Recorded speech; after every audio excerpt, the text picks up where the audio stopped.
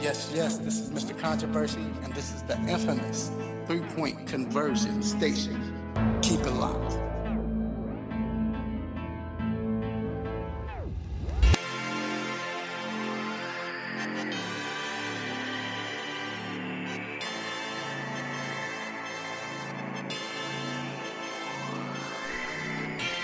Yes, yes, we are back inside the three-point conversion sports lounge. It's your man, Mr. Controversy. Did you miss me? Another Saturday morning where we come in, get to talk about the NBA Finals, NFL football, just the NBA period, free agency, Major League Baseball, and all the dumb decisions that these sports athletes have made this week. And of course, I'm not doing this by myself. First, I got my man on the ones and twos, engineer G. What up, G? Yo. And I got my road dog, my partner in crime, D Intellectual. What up, D? What up, though? What up, though? How you feeling, man? I'm good, man. How you feeling today? Hey, man, I'm all right, man. It's just all right. Yeah, it's been a rough week for me, but I'm good. First, I want to start and say, she's probably not listening, but because she's doing some work. But happy anniversary to my beautiful wife. It is 7 years. Wow, I've been married for 7 years, bro. It's beautiful, man. It's beautiful. Long time. It's beautiful. When I was young, I thought I was like, I don't see how people can wake up every morning with the same woman for 5 years. That's what I was thinking when I was young. Hey, but it's beautiful, baby. It's beautiful. I wouldn't trade being married for the world, bro. I'm trying to have them problems. Oh. Nah, I'm serious. Y'all got to worry about if she start tripping. She tripping for no reason. Ain't no ring on it. She's tripping and all of that, and you ain't got to deal with that. Yeah, well, that's good you on, because I see a lot of people that do deal with it. But anyway, we're talking sports. So we have a great show today.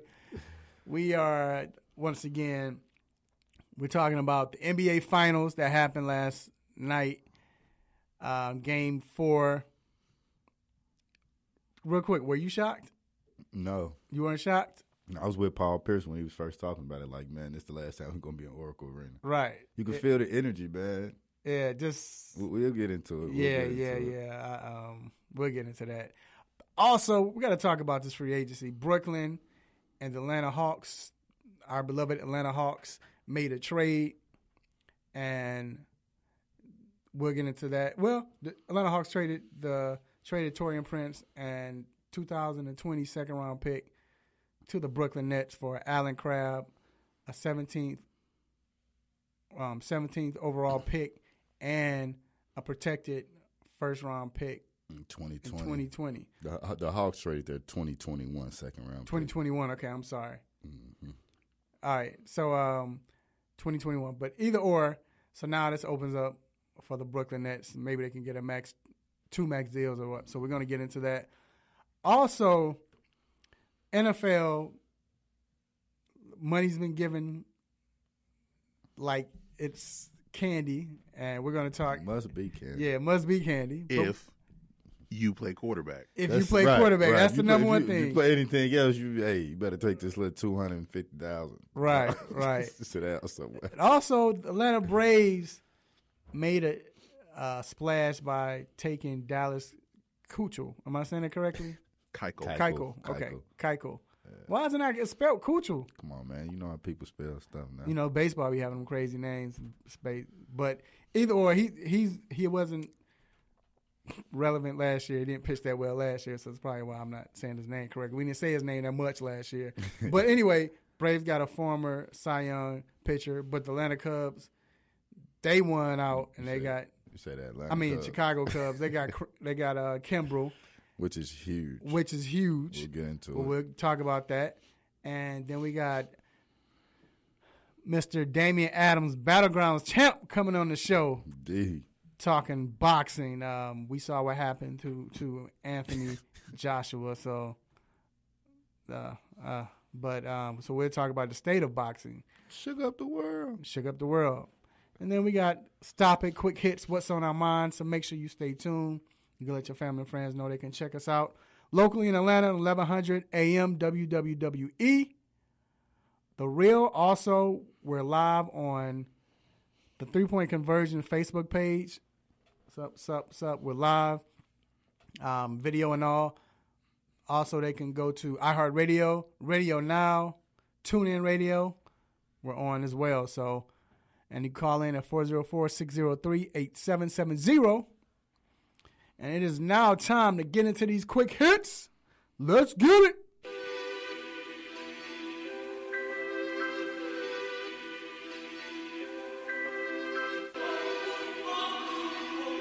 Shout out to Sharon Beats for the sick beats. Sharon Beats. So, first off, we got to start off with, all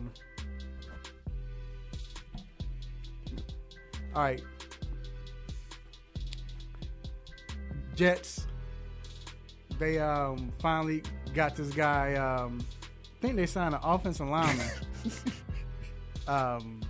We weren't expecting this. G, can you?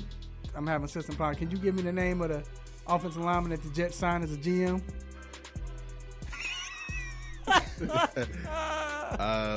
I'm trying to pull up as well, but if you look at our 3 Point Conversion Facebook page, there is a picture of this alleged offensive lineman. His name is Joe Douglas. He definitely looked like he's straight off the O-line. Yeah, man, that's a big he dude. had a position with the Jets, right? Was he like a personnel or something he like had? He had a position with the Jets, so it's kind of a promotion, I guess you'd say. Right. We don't know who he is. I So thought he was with what's the name? right, but we don't know who he is. So my whole point is this a puppet for Adam Gase? Is Adam Gase still running his team and doing whatever he wants to do? Yeah, he was with the Eagles previously. Yeah, he was Eagles vice president of player personnel. Okay. So I would think he wouldn't be Adam Gase's. I mean, coming in as a director of player personnel, that's next step is what, GM, right? I'll take your word for it. Exactly. Because some of those terms sound like, okay, they all kind of do the same job. thing, But whatever. Yeah, it's just a term. That's why I say to get at this point, unless I wonder if I guess because he's with Philadelphia, they've made some moves and maybe, but I just still think Adam Gase is running his team. So either or, moving on. If he is, they're in trouble. Right. No. So the Zone is pushing for a rematch. You know, the company The Zone is pushing for a rematch of Andy Ruiz Jr. and Anthony Joshua to take place in New York. Just like the first fight, Joshua's promoter Eddie Hearn previously said that the rematch would take place in Joshua's native UK. But I don't think that's going to... Of course that's what he's going for. So right. The first time he leaves the UK, he gets knocked out. I saw him on another station. He was doing an interview, and he was like, he wants to start coming out of the UK to start winning. But the first time he comes out the UK, he loses, and now he doesn't want to fight outside of the UK no more. You're not the champ no more. You can't dictate this. You can't dictate that. You got to go with what it is. You know what I mean? Right. No, I definitely agree. I agree. And like you stated, you can't talk all of this mess. Yeah. And then come to the United States and lose. Now you expect everyone else to always go to the UK. Man, nah, it's not happening. Nah, bro. Moving on.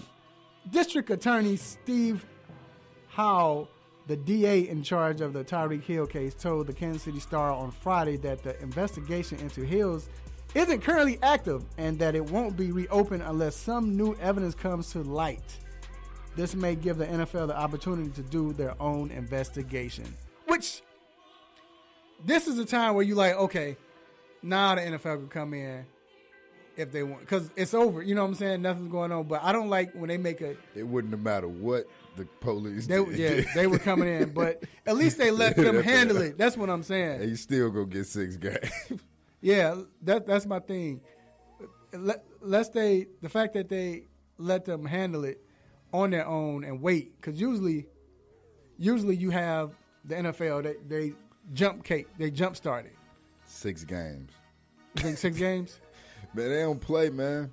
I don't know if it's going to be 6, man. It'll probably be 6. Yeah, because I mean, they just off the recording, they would give him 6 games. Yeah, Even though it was nothing, and you know what I mean. nothing concrete. Just off of that, they'll give him 6 games. All right, moving on. Kenyon Martin Jr., the son of the former NBA forward Kenyon Martin, has decided to forego college to pursue a professional career overseas. Martin had previously committed to play at Vanderbilt under first-year head coach Jerry Stackhouse.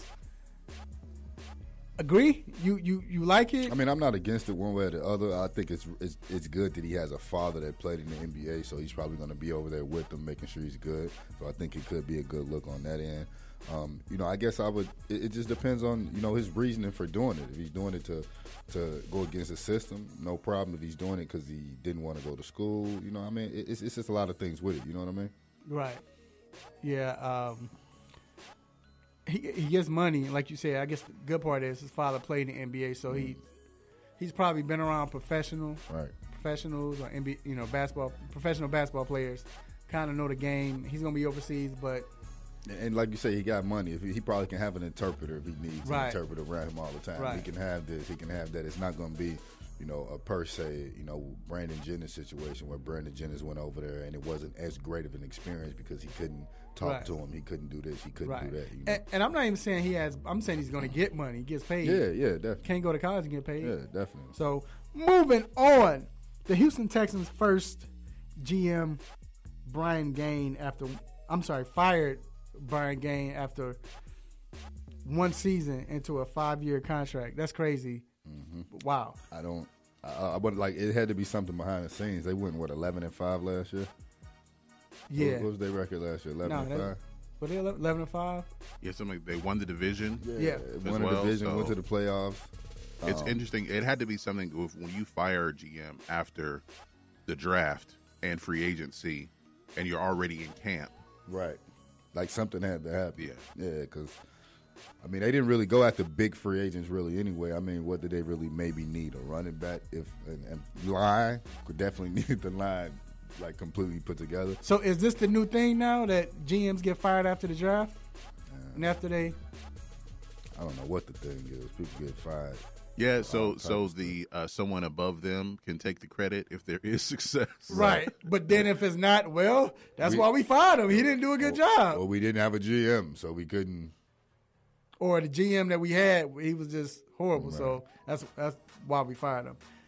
Wow. Moving on. Texas A&M DB Derek Tucker has been charged with assault stemming from a March 24th fight with another man over some tacos. Tucker initially left the other individual with bruises and scrapes on his legs and hands before allegedly returning to the scene to hit the man on the back of his head. Tucker was released on a $5,000 bond. The returning to the scene. You know what I mean? Things happen, right? You can get in an argument, a little scuff up, But what was, I mean... I wonder what to the same. Okay, but let's get into this. So when you say taco, you think, oh, he got a taco and he took mine. I'm sure it wasn't was it a taco. Maybe it was because the taco wasn't good and dude said something about it. He said something about a taco.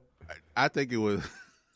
It was part of an argument okay, which Taco Bell taco is the best? Dude, if they got into it over that, dude needs to got be it. They're like crunchy tacos. No, soft tacos. Gorditas. Yeah. Look, and you already know, Joe, your wife probably can't even make taco, and then they go from But that. you got to think they're in Texas, too, so I don't know if it was about Taco Bell. Did he know the guy? So it doesn't say if he... Doesn't say. I know there's really not a lot of other information about it, whether they knew each other or not. They knew each other. Or because I guarantee you somebody's mama tacos. got thrown into it, and then after that, if we knew each other, we really about to get into it because you called the police on me. Right. All right, and last but not least, former Oklahoma State and South Carolina basketball coach Lamont Evans has been sentenced to 3 months in prison for accepting bribes to link top players with paying managers and financial advisors. This is the craziest thing. He came out and said, he talked to the judge and he said, I guess he confessed. Mm-hmm. And he was like, I just thought it was going to be an easier way to make money. And the judge said he bodying anybody else that come in front of him about that. Say he go give him the business. Like he flat out said that, like on the bench. So I know people have gotten away with it in the past, but why do they continuously do this? Because like lately, people have been getting caught for it. Yeah, you're getting caught and getting in trouble. And yeah, one of my biggest things is like if you're gonna do it right, like learn from the mistakes. Like you still talking on the phone, you still doing this and that. Do they have to pay the money back? Yeah. Yes. You got to forfeit $22,000. Right. That's how much he took. So okay, you got to give that back. You got to give it back. Because look, the thing is, in 100 hours of community service, you get that wrote up quick. I'm one of there saying like, yo, 3 months might be worth, because he only got 3 months. It ain't worth 22. No, it's not worth $22,000. But I'm saying he got the money. He probably got to give it back. He got to give it back. Hopefully he ain't spend it. He probably spent it. He probably going to have to pay that over a period of time. And he got to do them 3 months, which probably going to be in some minimum facility. You're not correct. A facility. Yep. Another quick hit. Djokovic lost in the semifinal. He just lost for the second straight. In the French Open. Yeah. He got upset. So, wow. All right, there you have it. Those are our quick hits. We will be right back. We're about to get into this NBA Finals. You might not want to hear, or you might hear something you might not want to hear. Yeah. You might hear something you might not believe. We'll be right back.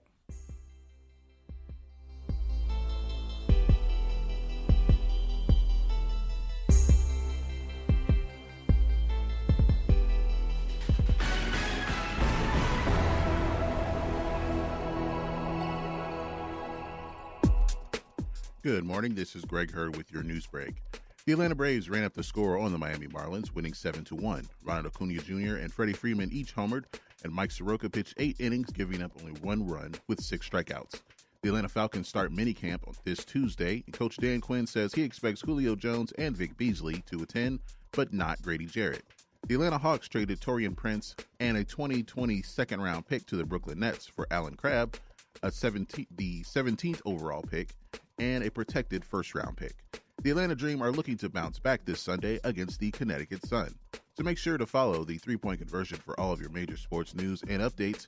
It's where fans' opinions matter.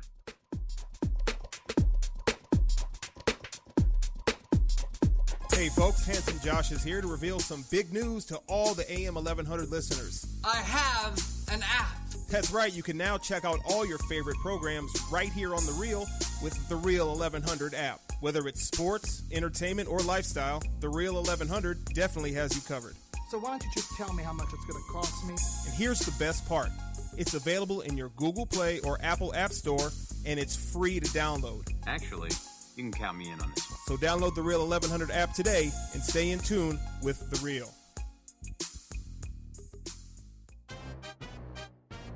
What's up, man? It's Meta World Peace. Shout out to the 3-Point Conversion Radio.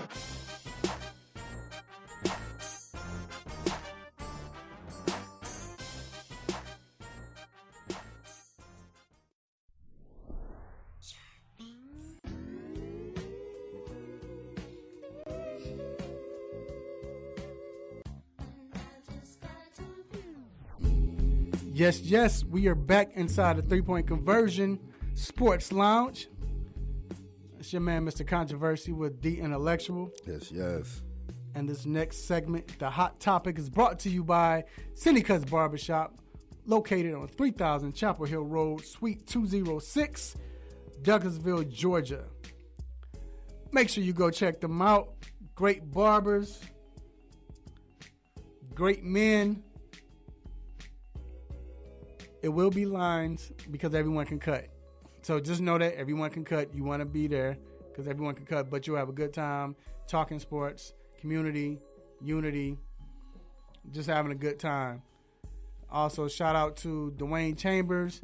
He is the barber. Once you come in, all the way down on the left, the last barber on the left, all the way down. And you can follow him on Instagram at Simha the Barber. That's SIMHATHEBARBER. And shout out to my man Frank, who's always supporting the show and listening to the show. We appreciate you, Frank. All right, so it is time for the NBA Finals talk, the hot topic. Last night, we saw, to most of us, honestly, a shocking. I thought it was shocking. I don't know about you, D. I know you said you weren't shocked, but let's be real. Nobody anticipated them to beat Golden State like that. And Toronto won 105-92. And that score don't even do it justice. You got to remember, in the first quarter, Toronto had got down as much as 13. And even in the second, Toronto pushed the lead back up. Golden State pushed the lead back up, but Toronto came and did what they were supposed to do. My question to you, man, I know the injuries with Golden State, but now at this point, Clay was back. He looked healthy. We know Boogie's struggling, but I give Boogie so much respect for battling, knowing he's not 100% for the team. Absolutely. But still, now are you still saying because of injuries? Looney played. So for me, it's injuries, but it goes deeper, right? Like they look tired now. Like Steph is using a lot of energy. Everybody's using a lot of energy on the offensive end to try to get open because Toronto is playing real good defense. Vanderfleet is playing real good defense on Steph Curry. Of course, Steph Curry still got off the last game, but this game he didn't shoot too well. And when they're doing that on the offensive end, with them on the defensive end, you can see where it's playing off. Like they aren't able to go as deep because no one else is showing up. So Steph has to play more minutes. Clay's having to play more minutes. Iggy's having to play more minutes. And now they just don't have the energy. We're in what, year 5? This is the fifth run, sixth run, and you're talking about playing deep into June every year. You know what I mean? Like that's a lot, and you can see it eventually is taking a toll on them. And again, I said I wasn't surprised because in the first quarter and second quarter, you can see that Toronto couldn't hit anything. Mm-hmm. Like they were out. Like Kawhi was the only one scoring, right? But you could still see that it just wasn't Golden State's game. Right. Like they just weren't taking it. It just wasn't there. And that third quarter came, Kawhi came in and hit them 2 big threes, and that was it. All right. G, you watched the game. When you look at Golden State now, where do you are you concerned? Do you say if they do lose, are you concerned about the team? Because this is probably, if KD leaves, this is what you're seeing. Well, I think they can make some other moves in free agency. They'll have to look at getting other kinds of players that can, if they have to deal with a Houston again or a Clippers or Portland, a lot of teams, what the advantage that Golden State had is that you had 2 guys who could get their own shot, and they're 2 of the best guys who can get their own shot in Steph and Kevin Durant. And now with this series with a guy who can get his own shot not being there, the defense can load up on the other guy. Mm-hmm. And then if there are players, and then they don't have the shooters that the shooting that they used to have. One thing that made them great is not that a lot of people think, well, they took a lot of threes. No, they just made a lot of them. Mm-hmm. and they were shooting at an historic pace. And if they're not making them, then they kind of struggle on offense. And then also with their front court, it's just not. It's not doing it. It's not working because they're just not athletic enough, or they're too slow, or they're not big enough. Like I thought Marc Gasol would be schemed out of the series, but he's playing his normal minutes and he's looking as quick as ever out there. I thought like Kevon Looney would, his quickness would kind of take Gasol out. And then Ibaka has returned to what he was in Oklahoma City.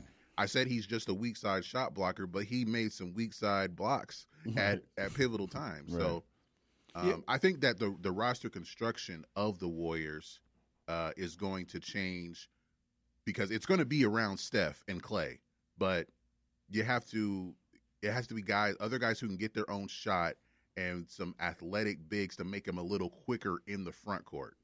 Without KD, they're a championship contender. With KD, they're almost unbeatable. Well, that's true. And I'll say this. I think that Kerr should, and it might be too late, I don't know, but because I still don't think it's over. I mean, just because Golden State has shooters, and you just never, if they catch fire and get hot, it's hard to beat them. But I feel like this game is going to be like game one. That energy, that's why I'm thinking that it may be over, because that energy that was in game one, that's what's going to be here in game 5, going back to Jurassic Park after this. But this is what I think Kerr should have done. He should have inserted Bogut, because every time Bogut was in the game, they made a run. They played well.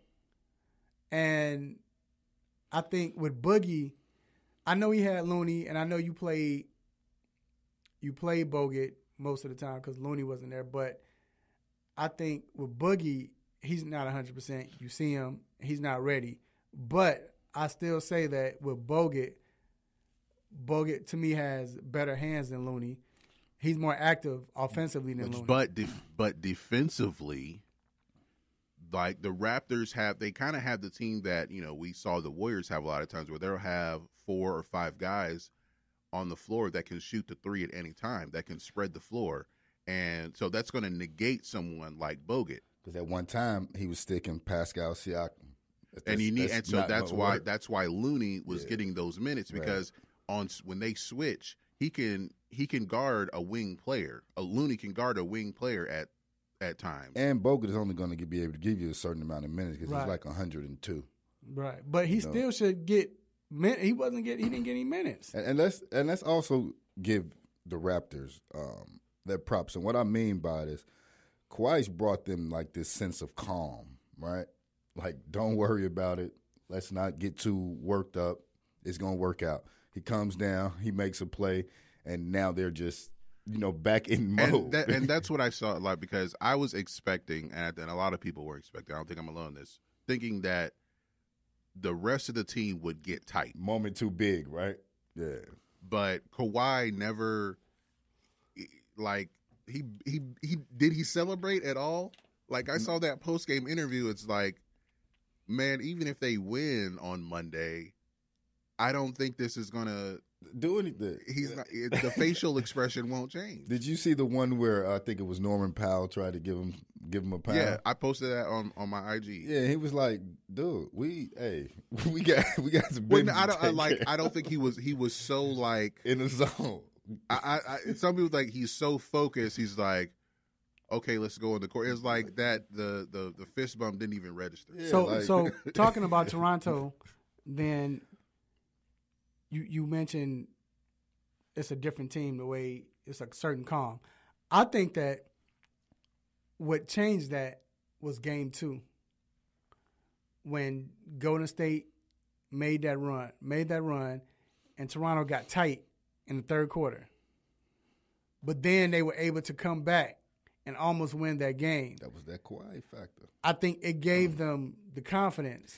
And not even just Kawhi, because you're right, but I'm saying also and maybe because, following his lead, but it felt like the others felt like, okay, we're good. You know what I'm saying? We're good. We went through that. We still battled back. We lost. This is the game. I kept making this reference, and really I was trolling people, but I kept making the reference that Golden State, before last night, Golden State had only won 2 quarters of the whole series. Yeah, we easily talking about a sweep here. Right. We're one play away from a sweep. Right. So 1 quarter. Well, one shot, the Iggy shot. If he don't hit that, we don't know what happens. Right. With or if he got the steal before they got it to Iggy. Like right. you don't know So I'm saying that gave them confidence. And I think from there on out, you look at game 3, Kawhi, it wasn't Kawhi that had the big game, but you saw all of the others play well. Danny Green, Van Fleet. I'm talking about Ibaka. I'm talking about players just coming off the bench just playing well. So for me, I think it was actually the prior series that did it. I think them going down 2-0 to Milwaukee, then coming back and winning 4 straight the way that they won 4 straight kind of set them up perfectly to play Golden State in these finals. Right. Yeah. I think that, like you said, with you only have one guy who can get his own shot, so it's going to change the roster construction.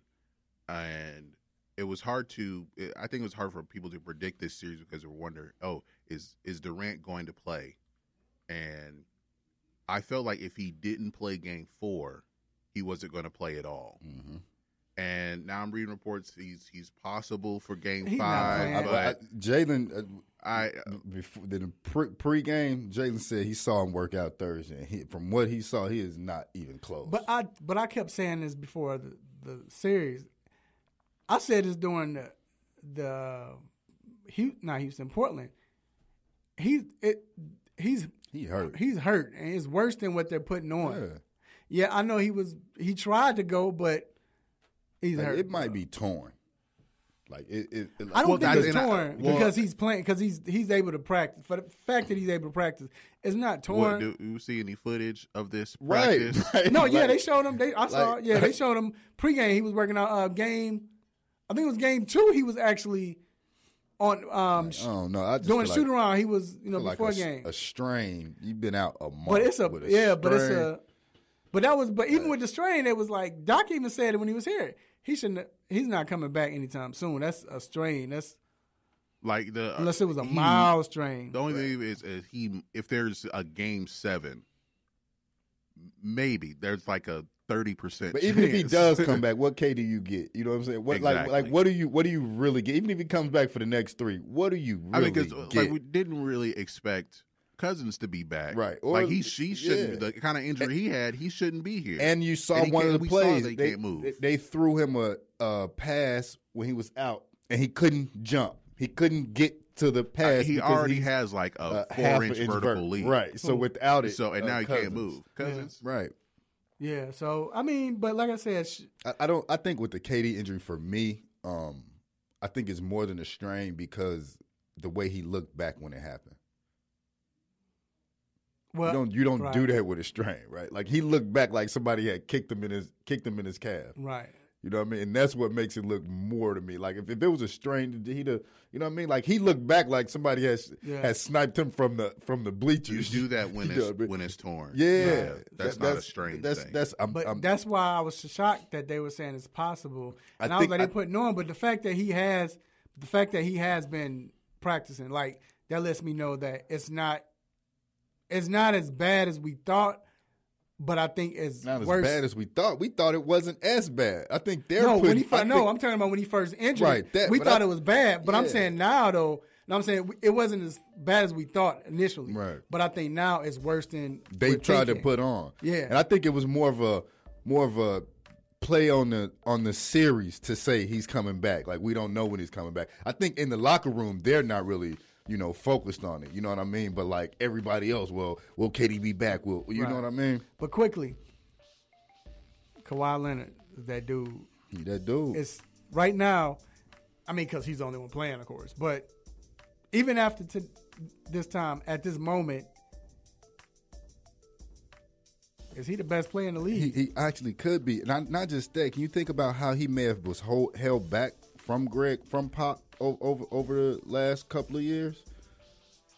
Right. Like seriously, like this dude is.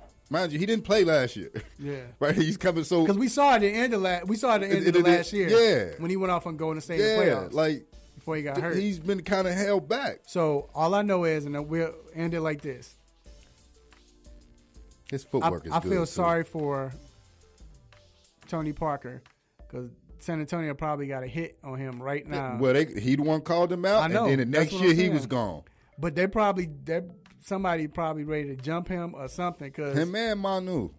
Man, it's just they sick. And I want to see what that one dude that can't stand Kawhi got to say on Monday about. Talking about Skip. Yeah, man. All right, we're gonna take a quick break. We'll be right back.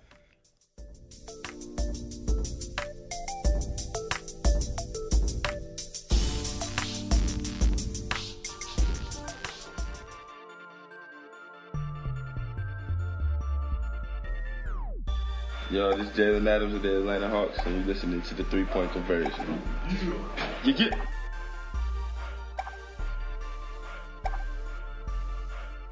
There's a lot going on in the world, and your world is always changing. That's why it's important to stay connected.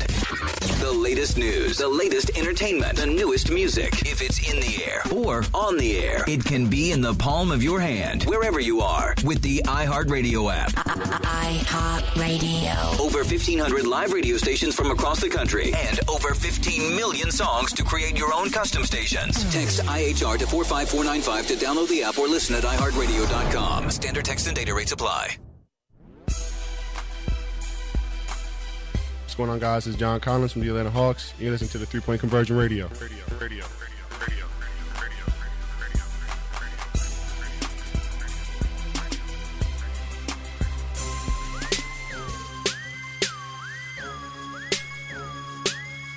All right, we are back inside the 3-Point Conversion Sports Lounge. Real quick, if you're listening to TuneIn Radio or you go to them, I am not a white woman, but it is our show. I just want you all to know.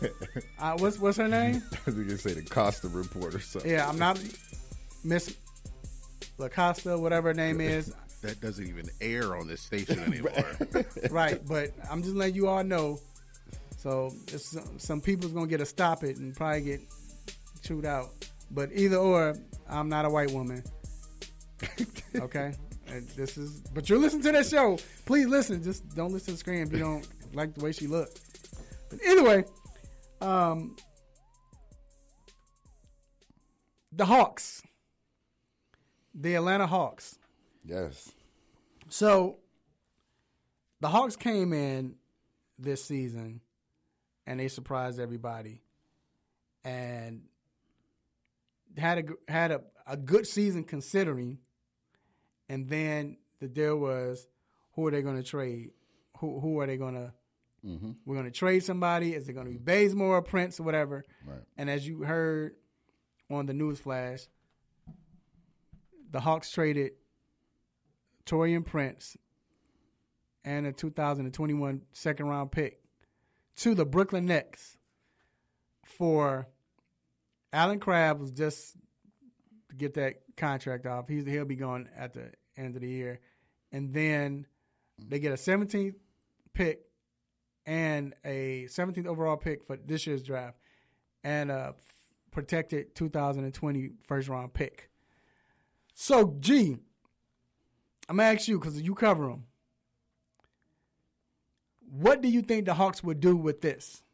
What was the thinking of this trade? Well, one, with getting Allen Crabbe, you get an expiring contract. So then they're looking to be players in free agency next summer. With getting the pick, they could go a lot of different ways. I mean, there's really been no indication of what they actually want to do. They may use that pick and draft somebody, or they would use that to package that with the 8th and or the 10th pick and go after Anthony Davis or something. I don't know. I don't think that's going to be enough. But to go after one of these big time players that will ultimately be a rental. It'll be like a Kawhi Leonard type trade to where he's going to be a free agent, but we're going to make some kind of run. I don't think Atlanta's in that position right now, but it's still an option if they want to go for something like that. But I think they're going to end up packaging that with one of the other 2 first-round picks for packaging what, the 17th? The 17th pick. Now, see, I beg to differ. I think they're going to, but to move up. No, I think they're going to package the 8th and the 10th pick to move up. Well, I mean, for some teams, they might want that 17th pick too. Yeah, and that's what I was thinking. I think they're going to package all 3. But if you're doing that, then they must be trying to get the number 1 pick to bring Zion. Right. That's or 3 to New York and get R.J. Barrett. Nah, I don't think he works. That's not no. You only need to trade 2 of those picks. I would agree, but we'll see. But I think that they do package. I think it's the 8th and 10th because it's genius because you get a first, then you get the 5th round or whatever to get. Because I think it's more so to get Cam. If that's the case, even though, but the thing is, Cam getting surgery now, so it's like. But that surgery is not really a lingering issue type of surgery. Right. Okay. I mean? True. I mean, 8 and the 10th pick, you're going to move up to what? What do you think? Cleveland at 5? 8 and 10 could get you up to 3. Yeah. But 8, 10, and 17 might get you to 1, but I mean, it's no guarantee. You ain't trading. You're not getting 1 or 2. You're not getting 1 or 2. Yeah, they can try. Right. They might try. They'll try it. Yeah, they'll try it. Like Memphis not giving up on giving Job either. But I don't think they want Job. I mean, because you already had trade. I'm just saying that not having that number 2 pick. That's why I think it's 8 and 10 to get you 5, because I think. At that point, Cam is available. I think you're kind of nervous. 8 and 17 will get you 5. What it might, yeah. Oh no, I think it's gonna have to be 8 and 10. No, it might because it's only 3 spots down. But it's 3 spots down and then even further back for that 17th pick. There's no big player now. 8 and 10, you can or unless they do like they did last year, they just be on the opposite side. All right, you all go ahead and pick Cam. For the 8th pick, we'll pick whoever you want, and we'll give you the 10th pick or the 17th. They have a lot.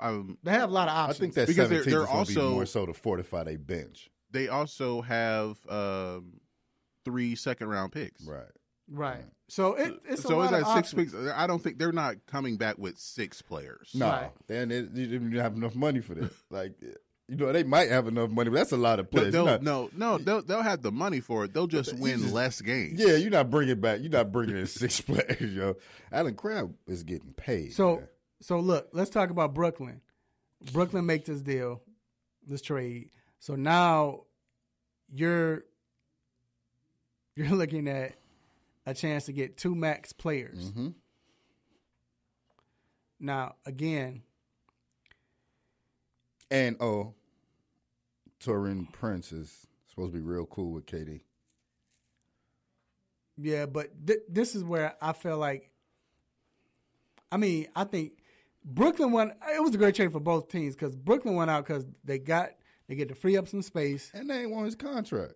Yeah, that's what I'm saying. You free up some space, and then you get Prince. Mm-hmm. Also, here's the key. I don't think. Because it's reports saying that they want to keep D'Angelo Russell and get Kyrie, and then you still have enough to get somebody like a Tobias Harris at power forward. So then for your team, I don't think they're gonna have enough for that. They should because Tobias is gonna demand a whole lot. There's a lot of people looking at him, but he's not getting a max like that. He's gonna command a whole lot, and if you're gonna sign Kai to a max, and D'Angelo Russell is definitely. But the whole lot is like $20 million. They can do that. They'll be or 15, 17 million. They'll be able to do that with keeping D'Angelo and getting Kyrie. But here's the deal. So here's some more reports, and I want y'all opinion on this. It's reports that KD and Kyrie are trying to, I guess. Yeah, Kyrie's not really bribe, but Kyrie wants KD to go to Brooklyn. But KD is trying to get Kyrie to come to New York. some of the reports I'm hearing is that Kai is willing to go wherever KD is saying, let's go. Well, see, yeah, but it just came out that Kyrie wants to. He really wants to go to Brooklyn. So they're trying to persuade each other. All right, let's go here. No, you come here. But either way, it's like they might. Well, yeah, I mean, if KD is going to the Knicks, Kyrie's probably going to go. Kyrie's trying to bring KD to Brooklyn.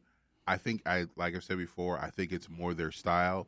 There are more people who believe the earth is flat in Brooklyn than in Manhattan. I mean, I would go to Brooklyn anyway. They got a better ownership, right? They got better GM, right? I don't want to say they got a better GM because we haven't given they've kind of come through. Yet. They've come through their dysfunction, right? And they went through went everything the correct way. They got rid of this. They lost their picks, but now they're building it up the right way. And then you don't have this owner, James Dolan, that's over the team, that doesn't allow this to happen, that doesn't do that put people out because they told him he should sell the team. And, Mikhail Prokhorov doesn't have an album coming out.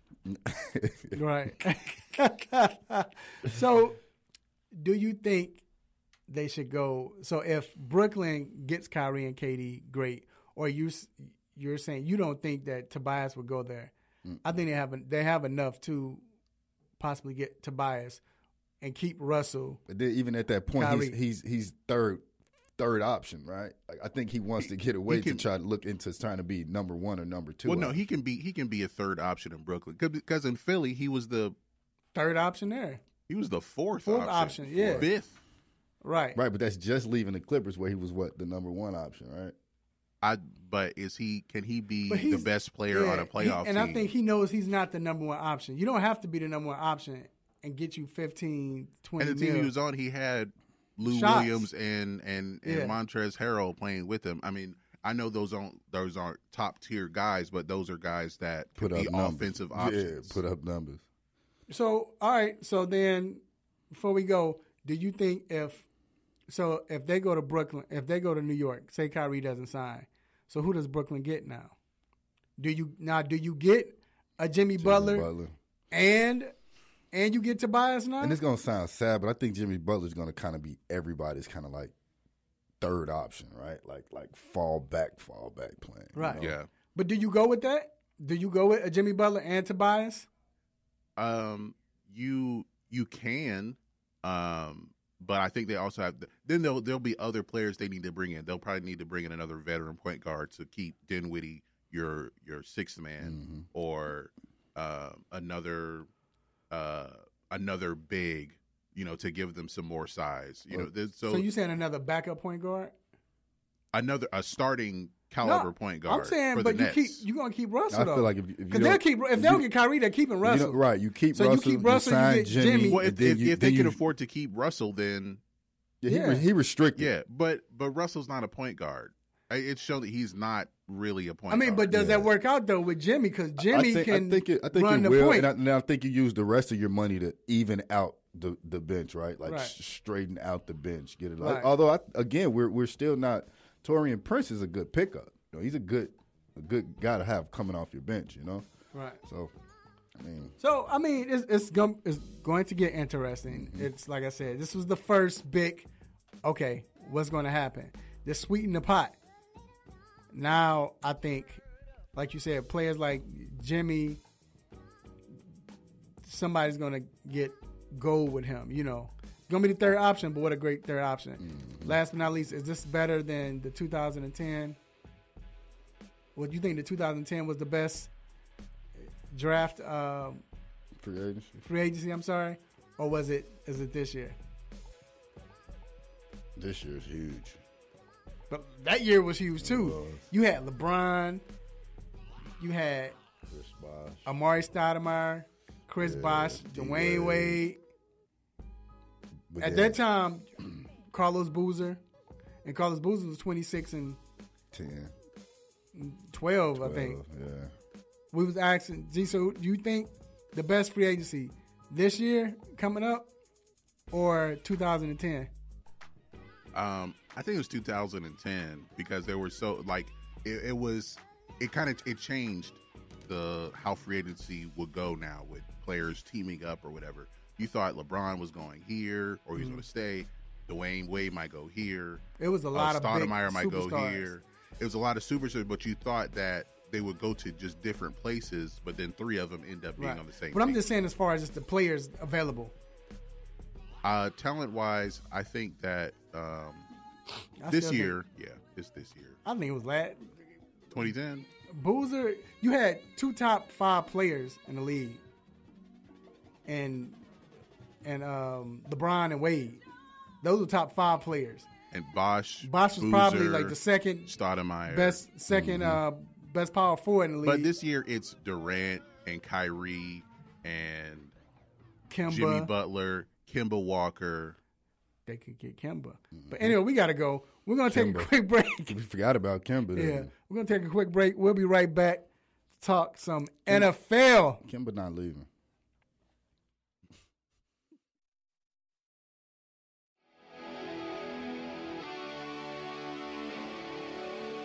Have a sports injury? Need to see an orthopedic doctor? Ortho Atlanta is one of Metro Atlanta's largest orthopedic and sports medicine practices, providing orthopedic and sports medicine care for the whole family. With 37 physicians and 14 offices, the practice provides the highest level of care for injury of muscles, joints, bones, and spine. Ortho Atlanta offers convenient access to a full range of musculoskeletal surgeons and specialists. Ortho Atlanta also offers on-site physical therapy, pain management care, MRI imaging, and workers' compensation care. The Ortho Atlanta surgery centers in Austell and Fayetteville provide cost-effective, same-day surgical procedures in an accredited outpatient center. Hip, knee, shoulder, back pain? Ortho Atlanta has you covered with specialists in all areas. Same-day appointments, orthopedic care for the whole family. Ortho Atlanta, Atlanta's choice for orthopedic and sports medicine care. Learn more at www.orthoatlanta.com.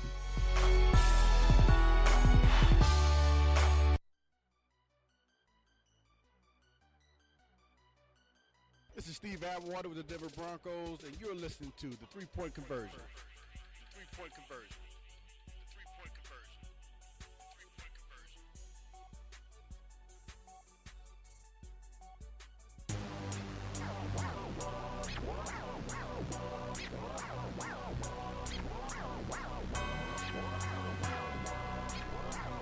All right, we are back inside the 3-Point Conversion Sports Lounge. Before we get into the NFL, and I know he probably did this on purpose, but we're going to bring in my man, Deshaun. Deshaun, Deshaun, what up? Deshaun, I know you got something to say, man, about the free agency and everything.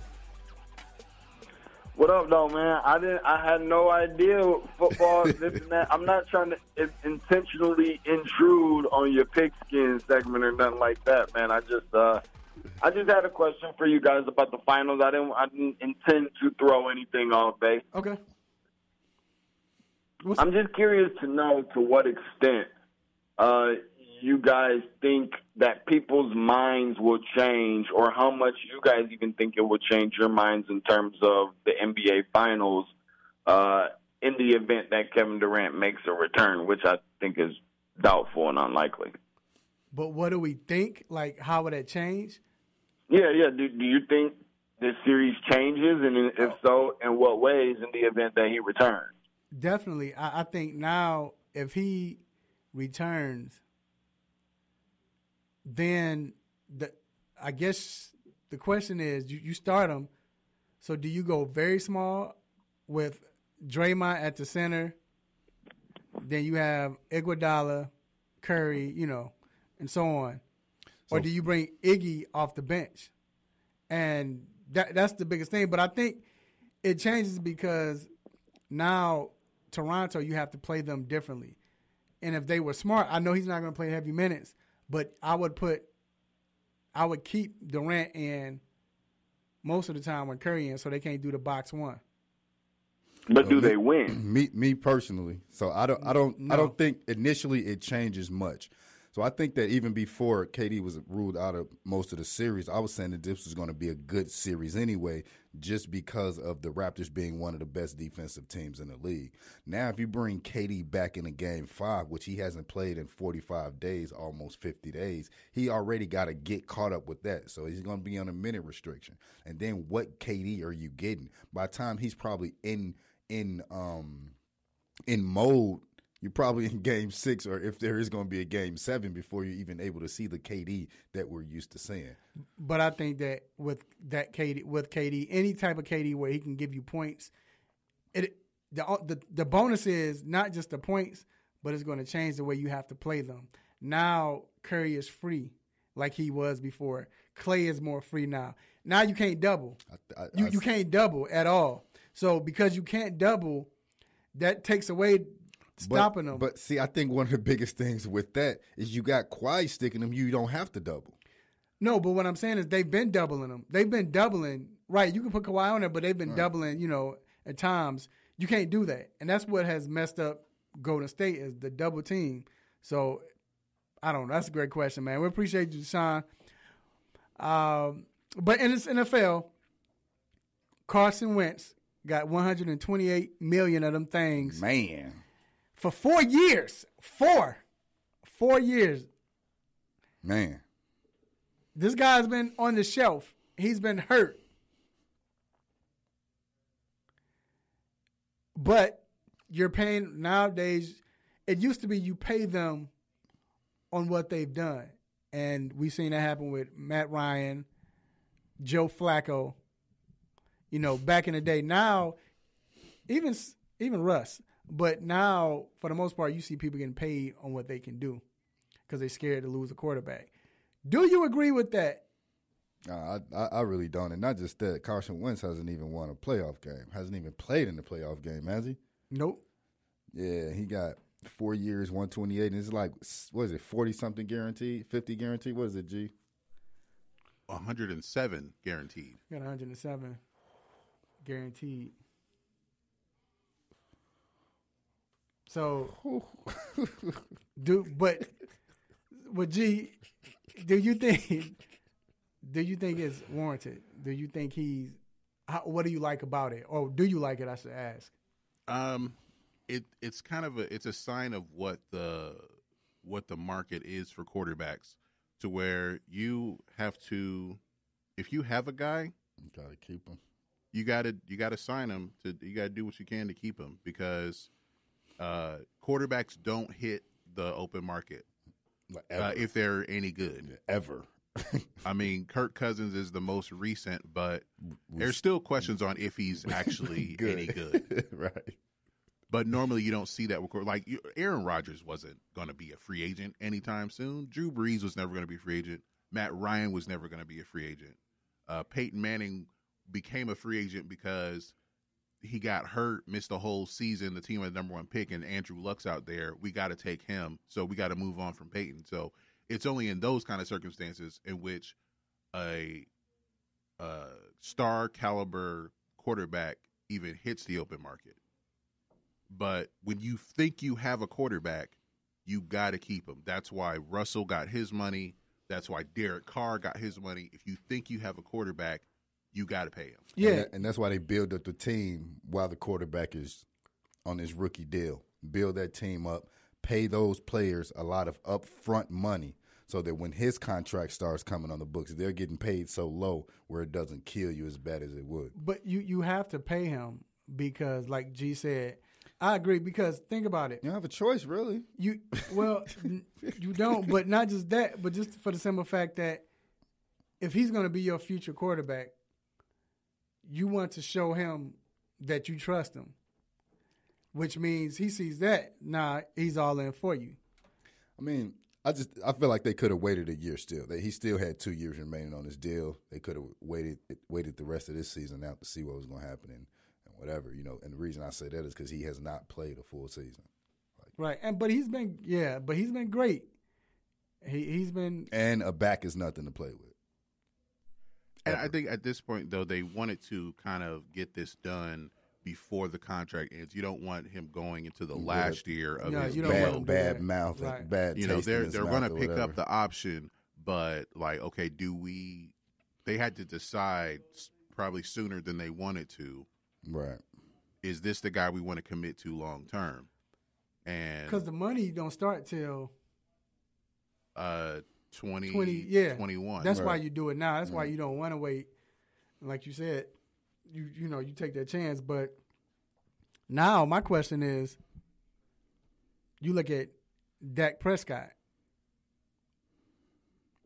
Now, what does he get? He is doing the Birdman hand rub right now. Him and Jared Goff. Jared Goff done won playoff games. He's not been the Super injured. Bowl. That's what I'm saying. He hasn't been injured. They both have won playoff games. Dak has led his team. You know what I mean? Paper. What's they going to guarantee going to be? Not just them. Imagine Pat Mahomes. Whew.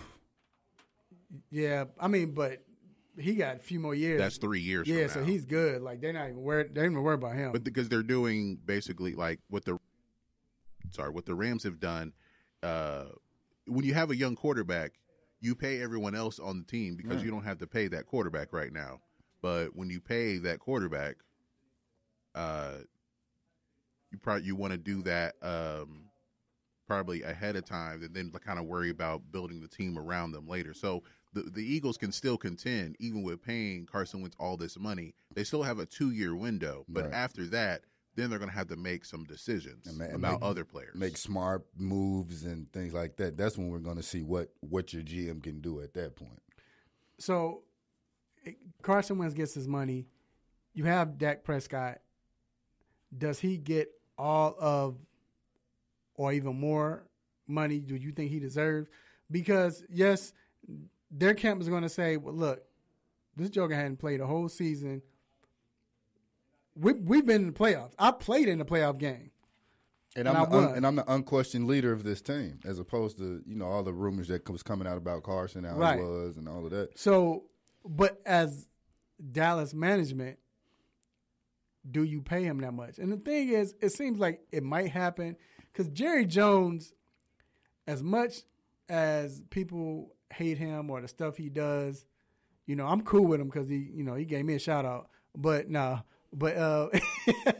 even though he has been that guy, he said some bogus stuff, but he's always loyal and look out for his guys.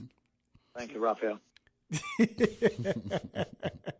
You're welcome, Jerry. But he's worked out for his guys. Right. He always work out contracts, pay them. Right.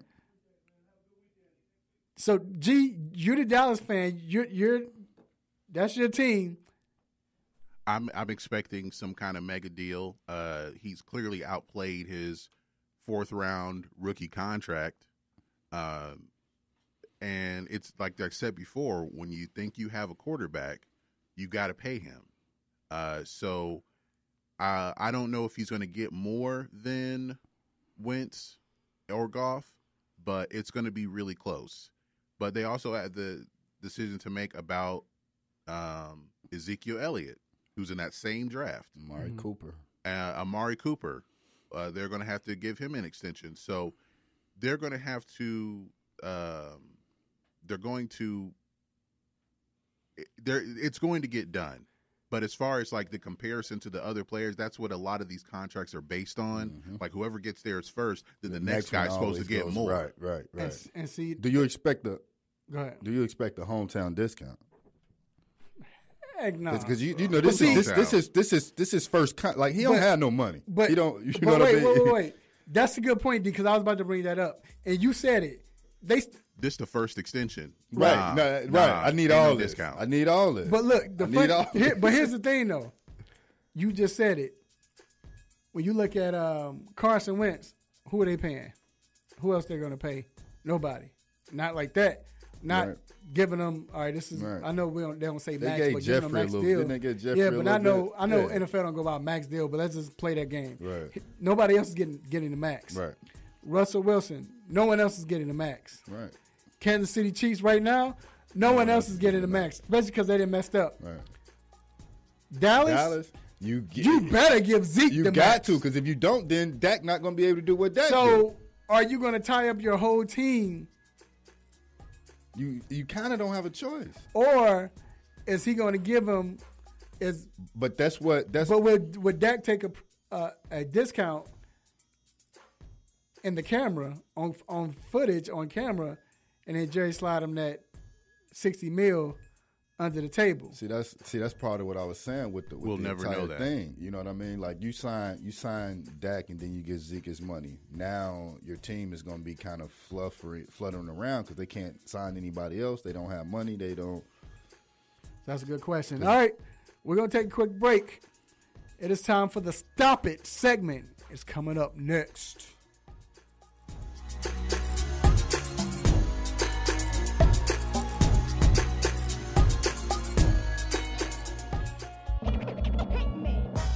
What's happening? It's your man Big T doing big things. Y'all know what it is. ATL Hawks official DJ and Rap City forever. You're checking out the 3-Point Conversion Radio. You dig?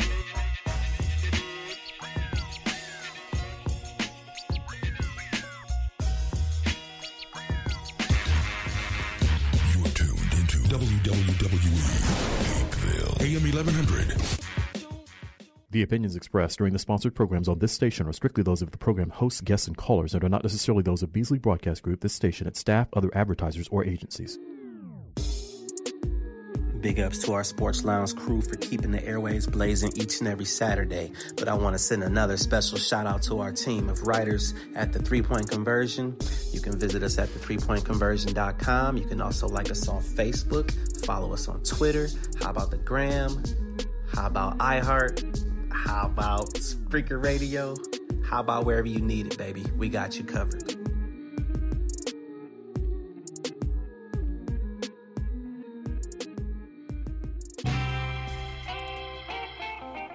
No mercy. Don't let up on him. Go hard on him, Mr. Controversy. Hit him with the stop it button.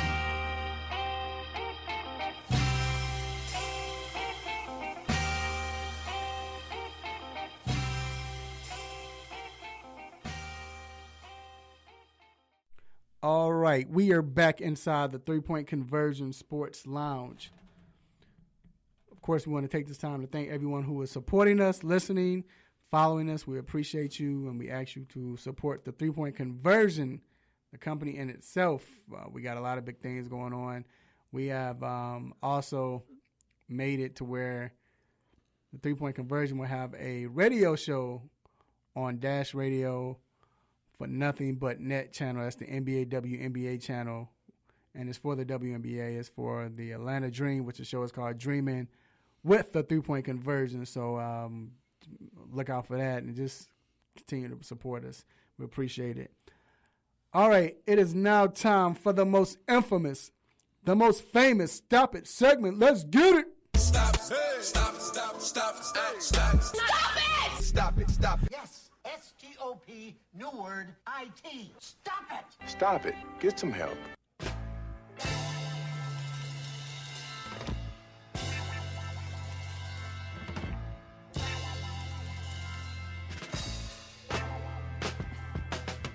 All right, D, it's on you. What do you have, sir? So my stop it this week is going to go to Paul Pierce. The reason he getting this stop it is because he finally admitted the other night is that the reason he left in a wheelchair was to actually use the bathroom. And one of the questions was like, well, why you had to get in a wheelchair? Well, he's like, he couldn't hold it. Like, it was number 2, and he could not deal with it. He needed to be wheeled to the bathroom, man. So get that stop it, man. We thought you was hurt. He had this Willis Reed moment, and the reason he went in next because he needed to use the bathroom. And that would go down in history. That would go down in history as far as like one of the memorable plays like in the finals history. That's messed up. All right. My stop it goes to Adrian Peterson. Adrian Peterson said that he is setting his eyes on another. Well, not another. He said he's setting his eyes on 2,000 yards this season. 2,000 yards what? Rushing.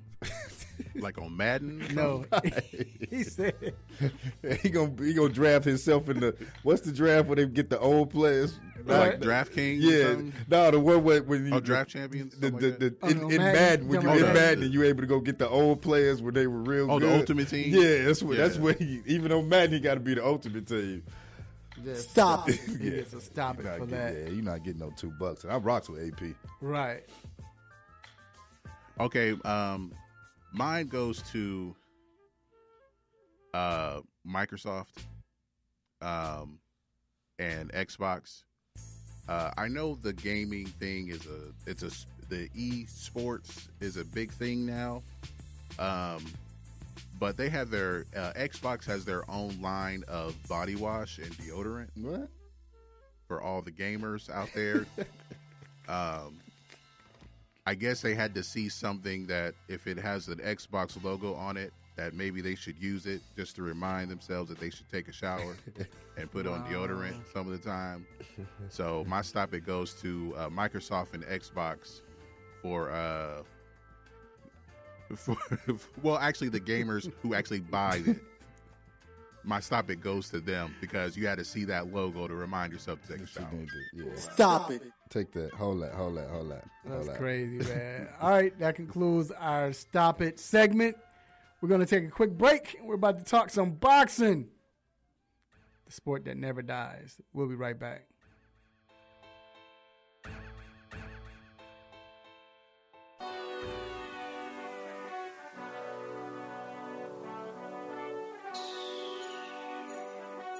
Let me break down to y'all what's so dope about the three-point conversion. First of all, everybody is a fan of the game first. Second of all, everybody is a student of the game second. And third of all, we're the average sports fan just like everybody else. We're not coming in here, walking with our nose tipped high, acting snooty, acting brand new. This is a grassroots organization. Bar none. The three-point conversion, where fans' opinions matter. Be sure to visit the website www.the3pointconversion.com. Get your fix, get your articles, multimedia, and everything else that you, as a sports fan, need. So again, the3pointconversion.com. It's where it's at, man, where fans' opinions matter.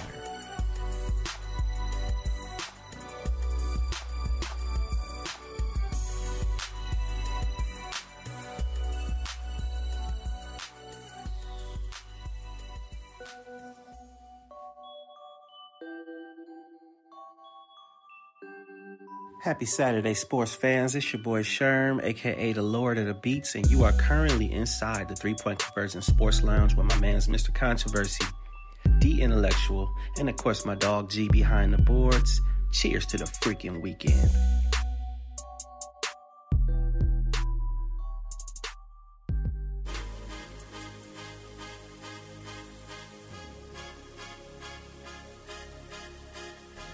All right, we are back inside the Three-Point Conversion Sports Lounge. And we have now the 2000, G said, make sure you say 2018. The 2018 Battlegrounds champ, Damian Adams from The Real Deal with Damian Adams. He's also the three-point conversion boxing expert. What's going on, Damian? Doing good, man. Just listening to my favorite sports show on this beautiful Saturday morning. You know, chilling, feeling nice. Yes, sir. Man, it's beautiful over there. Yeah, I know, right? It's cloudy and rainy over here. It's night over here. Hey, but yeah, G started laughing when I said Battlegrounds. He started laughing when I said Battlegrounds champ. You know, every once in a while the champ goes down. You know what Rudy T once said, never underestimate the heart of a champion. So I'll be back. Ooh, that sounds like a rematch. Rematch. Okay, we might get that going. Definitely. So we're gonna start this off the right way. So after that Joshua and Ruiz fight, what do you think this does for the state of the heavyweight boxing? Oh, it's great. I think it puts heavyweight boxing back on the mainstream. Like a lot of people, like myself, you know, have known about these heavyweights for a while, who are diehard boxing fans.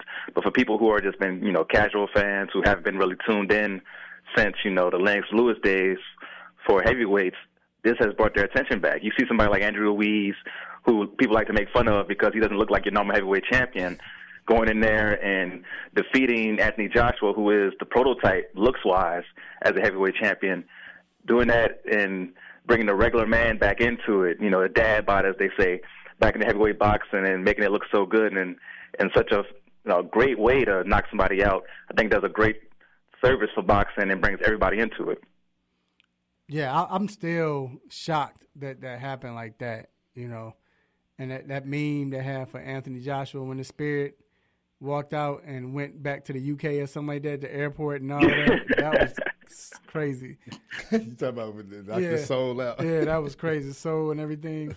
So now with this happening, how does it affect Deontay Wilder? I mean, Deontay was ready, been dreaming about this fight. Now it doesn't happen. Like, what happens next with him? So if I'm Deontay Wilder, I'm rooting for Joshua in the rematch. And I'm rooting for Joshua to have an impressive performance in the rematch. So if Joshua comes out in the rematch later this year and just dominates Ruiz and makes it look like it was just a blimp in the radar when he lost, that brings the hype back to the rematch, or to the Deontay Wilder versus Anthony Joshua match, to where you can make that big money again. Now, if Joshua loses and Ruiz looks impressive, Deontay Wilder can still make big money fighting against Ruiz, but with Joshua, that money's totally different because he's such a big star over in the UK. He has he had the contract with the Zone, and that superstardom brings dollars in. Even though Ruiz is the great story, Joshua's still a bigger star. So if I was Deontay Wilder, I'd be rooting for Joshua to have an impressive match in the rematch so I can get that big money later. And now I know that with my power, if I'm Wilder, I got maybe the most powerful punch in boxing history. I know I could take this guy down if I just saw Ruiz do it. So I'm rooting for Joshua to win the rematch so I can go ahead and get that money in an easy way later on, probably next year. But even with that, just to piggyback on that a little bit, if Joshua wins the fight but doesn't dominate it, are we looking at a 3? Yeah, if it's a close fight, like he wins by decision and it's something that could be debatable, you're definitely looking at a third match. And that's what, boxing fans love. That's what boxers love. If you get that third match, the money it brings in, the people that watch, like whenever you have something like this that leads to 2 and 3 fights between fighters, that's when you get, the every man watching, every woman watching, grandma, grandpa, your third cousin twice removed. You get everybody watching the fight that's going to be there. So that's what you love to see as a boxer because it brings in the dollars. Okay. Is there a heavyweight that's worth fighting or coming up in the ranks that we should know about?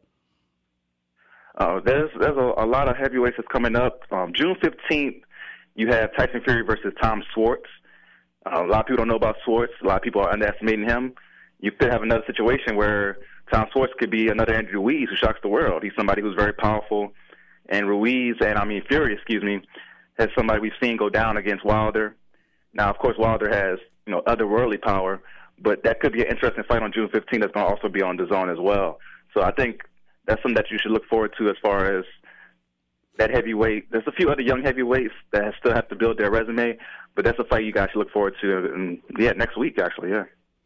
Okay, and once again, we're here live with Damian Adams, the 2018 Battlegrounds champs, but from The Real Deal with Damian Adams, which you can find that show on the 3 Point Conversion podcast station. Also, you can find it with Podomatics and Damian everywhere. But you can check him out, check his YouTube and everything at The Real Deal with DA. So, last question, man, we have to ask you is, does this make or put more of a demand on the Errol/Errol Spence Terrence Crawford fight for boxing? Yeah, my man Errol Spence, we call him Errol here at 3 Point Conversion. Unfortunately, there's been no news about that particular fight happening. With Errol, there's been rumors about him maybe going up to fight Canelo later this year. That would be maybe even more massive than him fighting Terrence Crawford. So if he wants to move up to middleweight to fight Canelo, that would be absolutely nuts. That's another fight that would bring in crazy dollars. They probably would do it at the stadium in Dallas, Jerry World. He'd probably be down there, saying thank you to Raphael after they had to make it all that money with that stadium. That would be huge if they did that. We haven't heard anything about Terrence Crawford, what his next fight is going to be. Nothing has been announced yet. Hopefully they make something to where he gets to fight the other people that's not in his promotion, right? So he's on the top rank, and a lot of the other welterweights who we want to see Terrence Crawford fight are under Premier Boxing Champions, under the Showtime brand. So hopefully they can make some deal where he starts fighting them, because there's not too many other fighters in his particular promotion and top rank that are good enough to where we want to actually see him fight them. So hopefully that's what's happening right now. They're making deals to where he can fight maybe the winner of Thurman versus Pacquiao, which is happening in July, or something like that, to where we can get some quality content from Terrence Crawford. But Errol Spence's out here trying to make these big money fights. So either if it's not Crawford, he's trying to get Canelo, or he's trying to do something big at 154 maybe. So he's out here looking for the big fights. So you got to respect that out of a fighter. Wow, yeah, that would be big.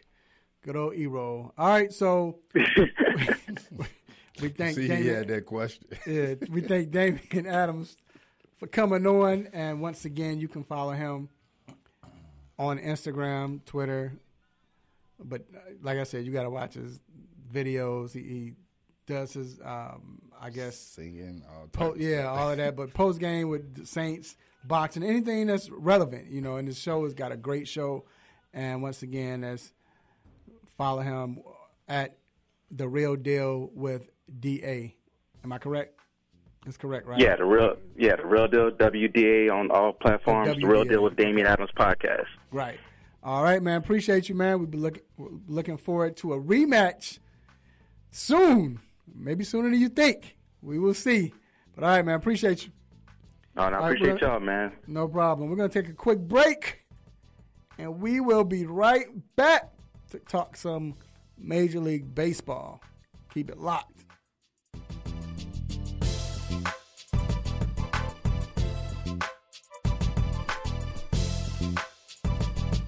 There's a lot going on in the world, and your world is always changing. That's why it's important to stay connected. The latest news, the latest entertainment, the newest music. If it's in the air or on the air, it can be in the palm of your hand, wherever you are, with the iHeartRadio app.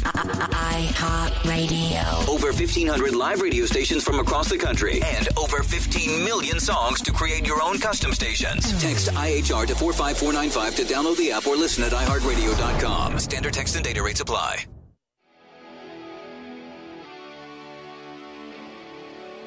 Have a sports injury? Need to see an orthopedic doctor? Ortho Atlanta is one of Metro Atlanta's largest orthopedic and sports medicine practices, providing orthopedic and sports medicine care for the whole family. With 37 physicians and 14 offices, the practice provides the highest level of care for injury of muscles, joints, bones, and spine. Ortho Atlanta offers convenient access to a full range of musculoskeletal surgeons and specialists.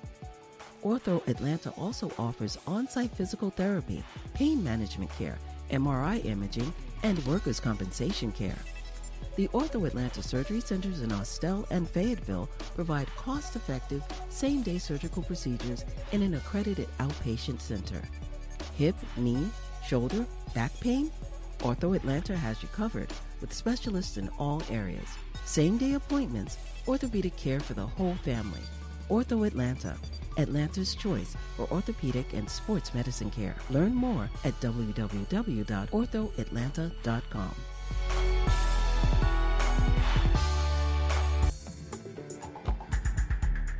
Yeah, this is CJ Edwards with Chicago Cubs, known as Carl Edwards Jr. I am now on the three-point conversion. Holla at your boy.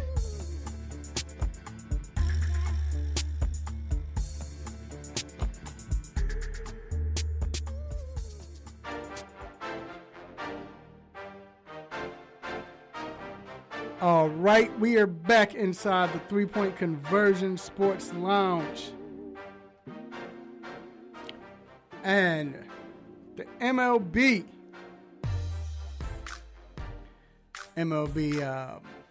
has been, it's been a big season. A lot of big deals this reminds me of when I was younger. You know, we was coming up watching baseball with a lot of stuff going on. You know, and it was real interesting, right? Right, and then you starting besides Houston, you starting to see like some of the teams that we grew up watching being on top, like how it was. For instance, like we start off with the American League.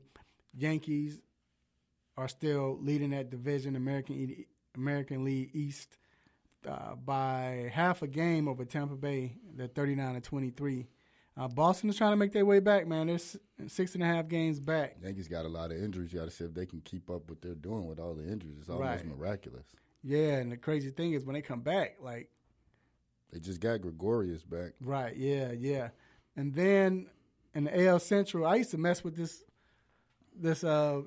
division, but Minnesota is for real. Yeah, they got some ballers over there. They got some ballers. What? So tell me, do you think? Yeah, they're 42-20. Do you think this team can really compete? Yeah, and I think that they're showing it. Like, there's always this one team, right, that when you're playing during a season, they start out fast. You're like, okay, they're going to drop off. They don't look like that they're even thinking about dropping off right now. Right. No, you're right. Then in the West, AL West, Houston is 44-21. They have a 10 game lead. Over the Texas Rangers. Houston is doing what they're doing, so we know how they are. They kind of remind me of the. This is like the AFC East. Mm-hmm. Houston always going to have a lead and be on top of this, like New England Patriots over the Dolphins and so on. All right, in the NL East, you have the Philadelphia Phillies. They have a 2-game lead over the Atlanta Braves, which should get interesting. We're going to get into that. Mm-hmm. And they're at 36-27. And the Chicago Cubs are actually should be tied with Milwaukee Brewers. They're 35-27, and Milwaukee is 36-28. St. Louis 3.5 games back. And then you have the National League West. LA Dodgers have a 9-game lead over the Colorado Rockies. Dodgers are 43-21. So a couple of signings happened after the draft, and that's what everybody's waiting for. And I honestly question the Braves for waiting to get Kimbrel.